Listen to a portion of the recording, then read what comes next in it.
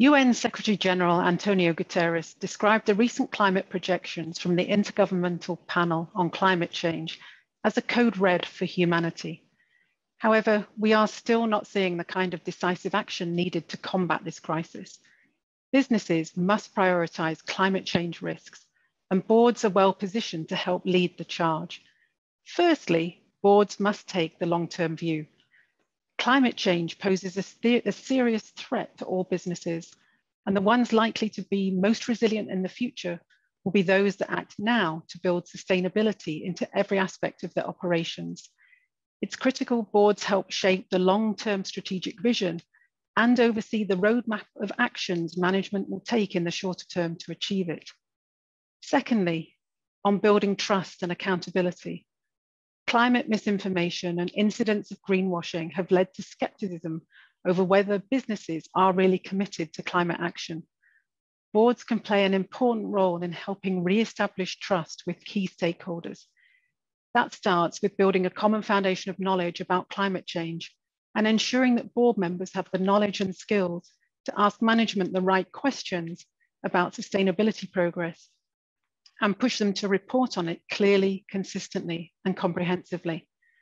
I'm very proud of Deloitte's climate learning program, which we are rolling out globally. It's designed to empower our 345,000 people worldwide and inspire them to make responsible climate choices. And my final point is driving collaboration.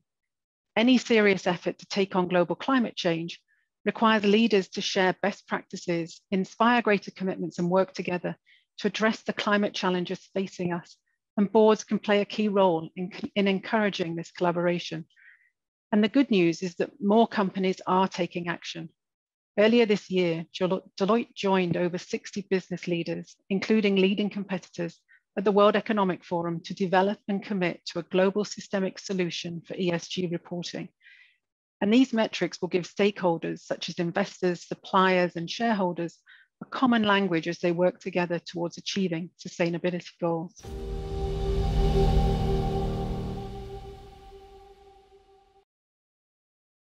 Until COVID, we had been making reasonable, although very slow progress in some countries in getting more women into leadership. The world is now very different. COVID is drastically exacerbating existing inequalities and injustices. I'm very concerned about the disproportionate impact on women and girls. For example, we're seeing a dramatic acceleration in the digitalization of our workplaces, which presents many amazing opportunities for growth and innovation, but as we've been discussing today, can also exacerbate inequality. Boards have a key role to play in ensuring companies respect gender equality and D&I, whilst they take advantage of the transformative opportunities that digitalization has to offer. Firstly, setting the tone from the top on culture and values. This means being very clear about why diversity and inclusion matters within the context of the organization. Boards have to set the example of the behaviors that are expected and accepted, and ensure poor behaviors are dealt with fairly and promptly. It's also very important to ensure that there is clear and vocal support from the CEO. The CEO needs to act as a champion and role model. Secondly, holding management to account for setting and achieving targets. Similar to climate change, diversity targets and women in leadership targets tend to be long-term, complex, and are typically not achieved within a single leadership term. Setting milestone targets can help break the goals down into smaller chunks and make them feel more manageable. The CEO and management team should have specific measurable goals related to diversity and culture and women in leadership as part of their annual objectives, and a portion of their remuneration should be tied to the realization of these objectives. Boards can also help by considering diversity and women in leadership in all conversations, not just discussions related to talent. For example, when discussing a new business offering, ask about the gender split of the team, and especially the leadership roles. Are women appropriately represented?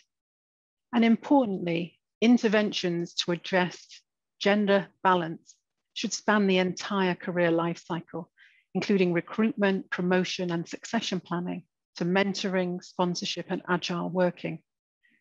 Finally, we should be embodying the change that we wish to see by building a diverse board.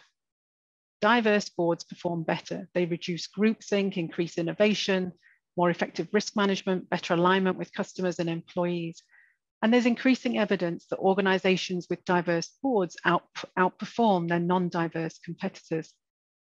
And whilst we've seen good progress in some countries, there has been limited progress in achieving greater diversity in executive roles, and especially those larger operational roles that could lead to CEO. This has to be addressed, and there's another area where boards can play an important role, ensuring, for example, a diverse pipeline of future leaders.